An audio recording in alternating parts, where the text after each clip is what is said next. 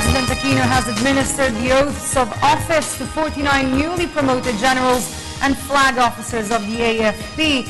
The military officials were led by AFP Chief General Emmanuel Bautista. Also sworn in were Navy Chief Vice Admiral Luis Alano and AFP Vice Chief of Staff Lieutenant General Alan Luga.